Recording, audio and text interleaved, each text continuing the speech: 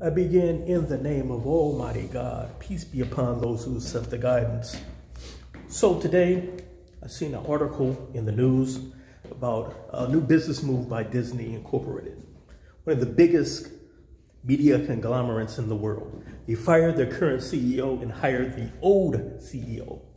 So in the comment section of the particular story, I saw two individuals going back and forth, and I decided to get in because they were talking about the issue of quote unquote wokeness, or if you go woke, you go broke when it comes to the media. And some of the direction that Disney has gone in its content within the last few years or even a decade. Now, I attempted to explain to an individual who was clearly a radical liberal, exactly why some parents would have issue with Disney's content. And he proceeded to call me a member of the alt-right.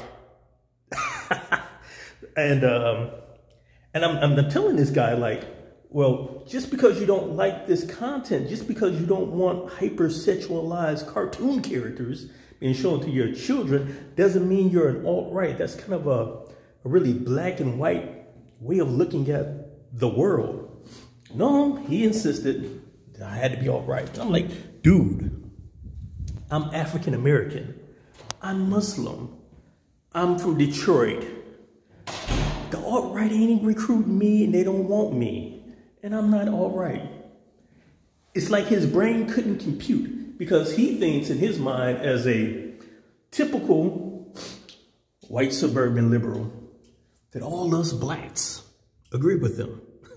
We all think alike. We're down with their program and their ideology, and we're not. You don't have to be a cis white male right-winger to not want your kids to be exposed to certain ideologies that don't go in line with what you believe and what you teach them. Yeah. It's almost like these people don't realize that, Muslims have some of the same moral principles as Jews and Christians. In fact, if you just look at what's right and wrong within Christianity, Islam, Judaism, it's practically the same. So Muslim parents, just like the parents in Dearborn, who attended 2 parent-teacher conferences and filled up the halls because of certain books that were inside the children's library that they did not want to be there. And an individual even read excerpts from the book, and it was the book was clearly inappropriate. It had nothing to do with affirming anyone's sexual choices. It had nothing to do with being against injustice. It had nothing to do with welcoming people who happen to be of an alternative lifestyle. It had nothing to do with that. It was straight up smut and pornography. It was graphic depictions of sexual acts. Anyone can watch the video, pull up the videos, and you can see that for themselves. But there's some people who are so radically wokish, so-called, as they call it, and liberal, and that they think if you do not support this stuff, that must mean you're the cis male white alt-right person. And this is what happens when you get into this right-wing versus left-wing garbage.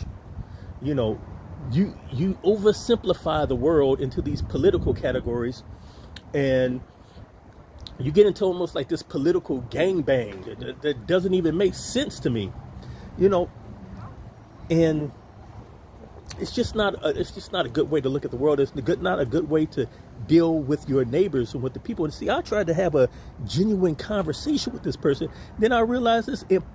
First of all, my comments kept getting moderated and flagged. I wasn't saying anything wrong, so my comments get flagged. His comments don't get flagged. So that shows you there is a bias in the media as well. And also this guy, man, was so into his, right versus left debate, arguing, virtue signaling crap, that he couldn't even conduct a conversation with another human being.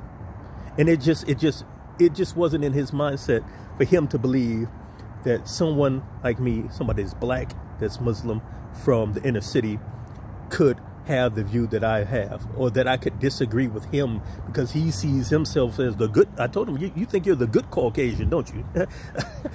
you're the virtual Sitterling good one. No, man, cut that stuff out.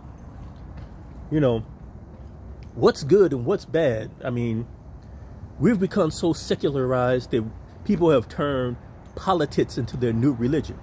So when people say, I don't do religion, I don't believe in religion, religion divides people. Politics doesn't divide people. Politics doesn't cause war. Politics doesn't cause genocide. But politics is, you're all into politics. You're down for politics. You are you spread the gospel and recruit, make dawah for your political positions and your political parties. When you're no different than any radical religionist. You're not moral. You're not better. So let's cut that out. All right? That's all I got to say about this. What do you say?